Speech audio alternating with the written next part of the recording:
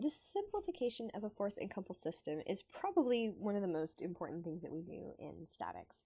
Basically, what we're looking at is something that we refer to as equivalent systems, and you can't really tell that I'm writing that, but it says equivalent systems, that this system is the same as that system, because basically we're taking a problem that we don't know how to solve, a complicated problem, and turning it into something that we do know how to solve. So principle of transmissibility basically says that a force can be applied to a body at any point along the line of action. So that means if I have a force here, just chill it out, that there's really no difference between a force pulling on that box or pushing on that box, or, you know, finding a little spot in the middle and going along that same thing, and assuming these are all along the same line. That if you look at this and the sum of the forces is x, the sum of the forces in the x direction along that particular axis is going to be f. Now, if I move it up and down, it might behave in a different way. So let me give you an example. So if I said, well, it's pinned here, and I pushed on it right there, it's going to spin one way.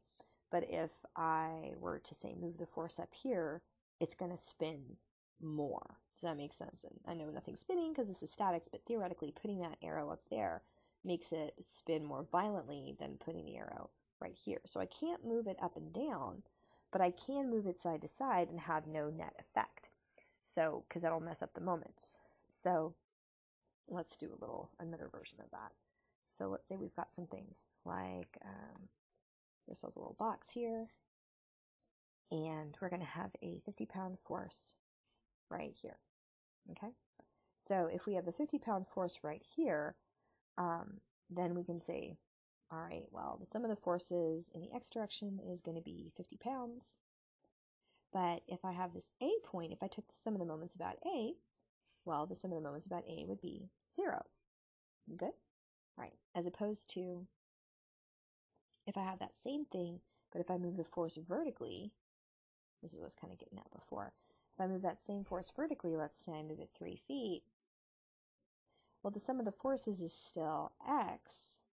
Sum of the forces in the x direction is still 50, but the sum of the moments about A is now actually going to be 50 times 3. It's going to be negative 150 foot-pounds. Does that make sense? So these are not equivalent systems,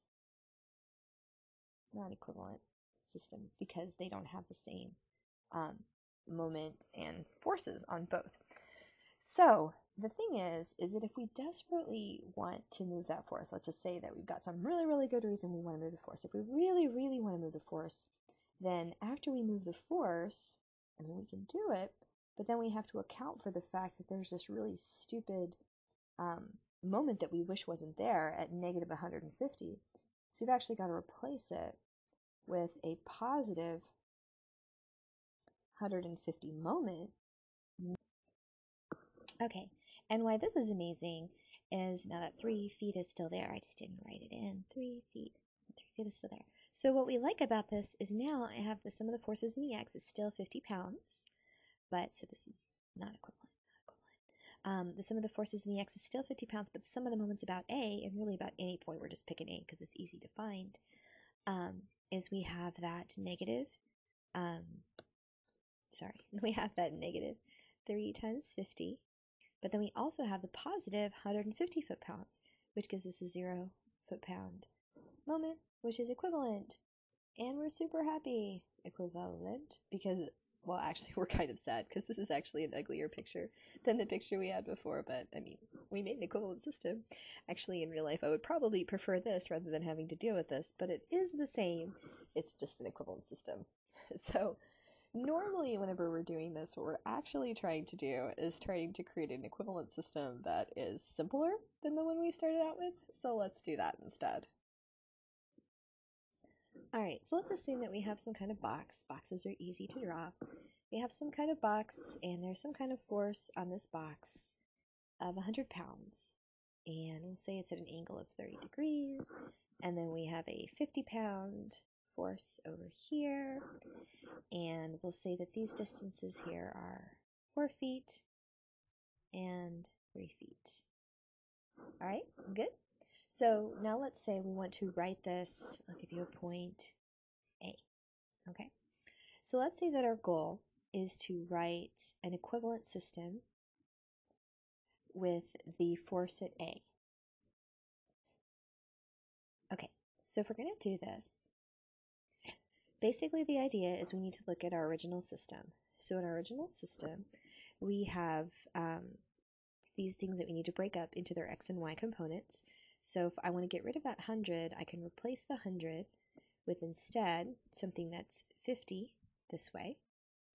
And this way it's 50 square root of 3. Got it? Okay, so I'm going to erase those two because it's just going to be confusing. So now we have two forces that are 50 square root of 3 and 50. So if I look at the sum of the forces in the x direction, they're in fact 0, right? Because I have 50 minus 50 is 0. So I want to leave that 0. The sum of the forces in the y is still 50 square root of 3. And if I'm going to look at the moment of A, the moment about A is going to be 50 times 3 in the negative direction, so negative 50 times 3, so negative 150 foot-pounds. Okay, so all of those still have to apply whenever I rewrite this as a single force at A. Okay. So if I want to rewrite this as a single force, I can, but I'm going to run into the problem that I also still have to have a moment. So I probably need to adjust this, single force and moment. So the single force has to be at A, but the moment is a free vector, can be anywhere. So basically the idea is I no longer need those two horizontal 50-pound forces because I can replace it with my 50 square root of 3 right there at A. But in doing so, I have lost the moment about A. There's no moment about A right now, so the only way I can get a moment about A is to manually put in one. So it's going to be a negative moment. I've drawn the arrow in the negative direction, so I've done that as 150 foot-pounds. If you particularly wanted to, you could draw it this direction and label it negative 150, but you can't have it going counterclockwise and label it negative. You just can't do it. All right, so let's do the same thing, except now we're going to do it at B. And you're like, but there is no B. I know. Let's make up a B. Let's pretend B is down here. Now at B. So if you kind of think you know what you're doing, I would recommend pausing the video and seeing how far you can get on your own and seeing if you can get all this put together.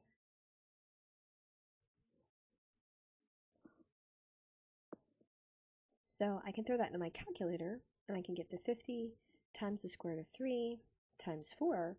So right now I'm sitting at a negative 346. Except I know that that has to be 150 and it's not. Does that make sense? It's sitting at 150, but it's not.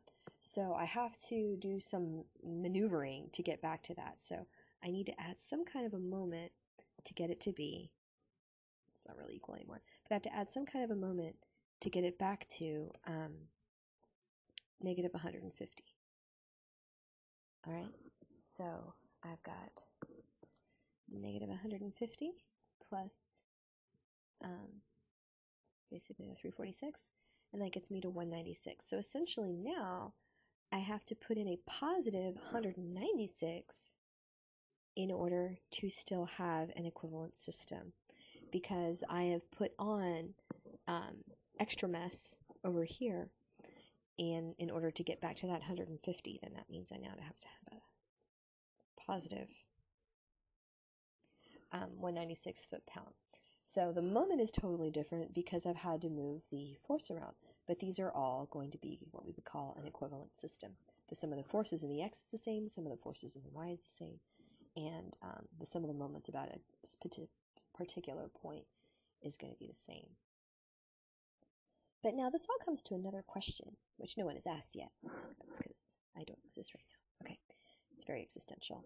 But essentially, what we're looking at is there's got to be a place, because over here, you could say, well, over here we had a negative moment, and over here we had a positive moment, so clearly there's some kind of a sweet spot in the center where that force could be that we wouldn't have any moment at all. And the answer is absolutely, of course there is. I mean, it's math. There's got to be a way to make it work. So basically what we're going to do is we're going to say, well, I don't know where it is. It's somewhere between point B and point A.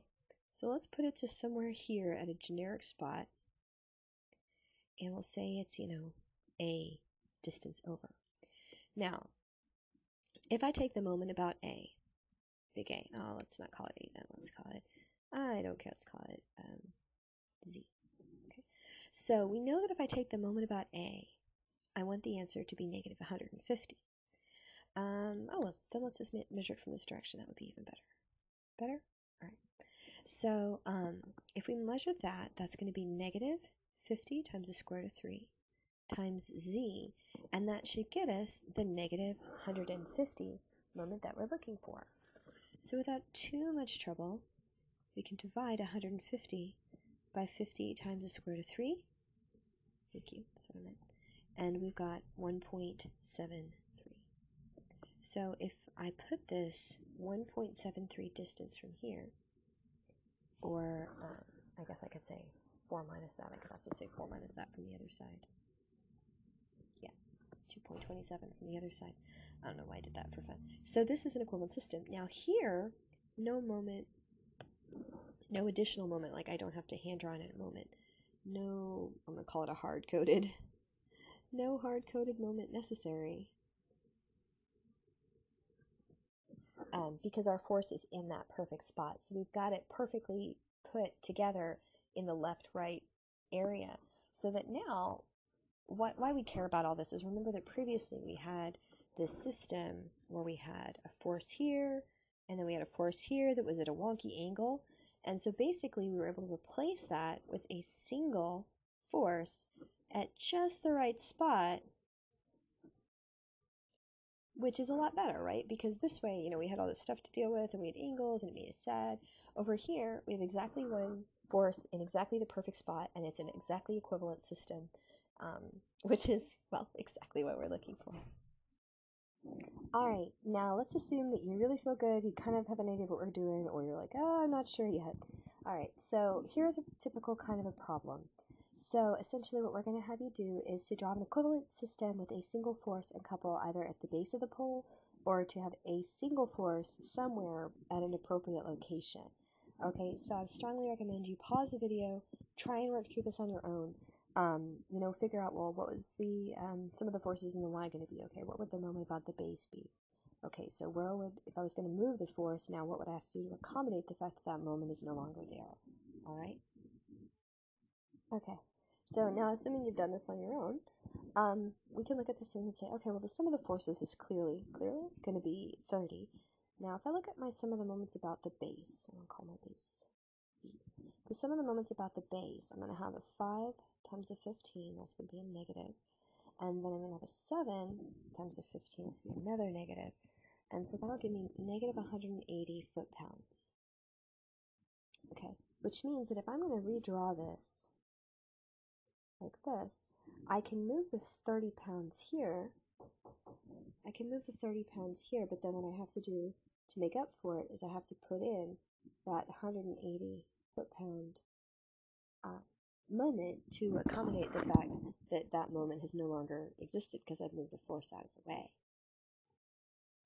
Okay, so now if we're actually going to draw the equivalent system with only a single force at the appropriate location, that means that that 30 has got to be at just the right spot so that wherever I end up putting it, that it's going to create that 150-pound moment.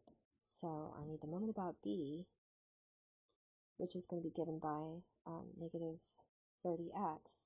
That needs to equal negative 180, so without too much trouble I can get that, not 60, that x is going to be equal to 6 feet. So I need to draw this out at 6 feet. So instead of having a force and couple like that, I can just have the force locate the perfect spot. So again, you've got a situation where I can either have two forces and I've got to keep track of all kinds of stuff and ideas and, like, oh, what goes here, what goes there, or I can draw it with everything located at a single point, or, and again, the moment itself is free, it can go wherever it wants, or I can draw it as exactly one force located at the absolute perfect location.